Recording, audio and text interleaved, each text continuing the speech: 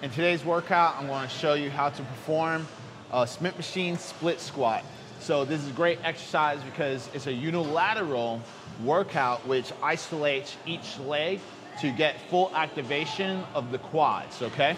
So when performing the exercise, go ahead and select the weight that you desire, all right? Go ahead and place your feet back. Have your foot relaxed, right? Laces on top. So you could, if you want to, you could have your toes up if you like. It's totally up to you what's comfortable. But then what's most important is your feet placement.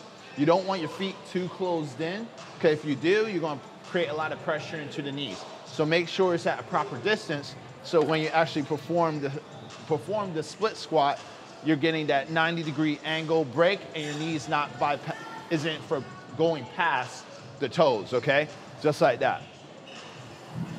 As you can see, the core is tight, chest up. All right? And then once you're done, you're going to go ahead and perform it on the other side.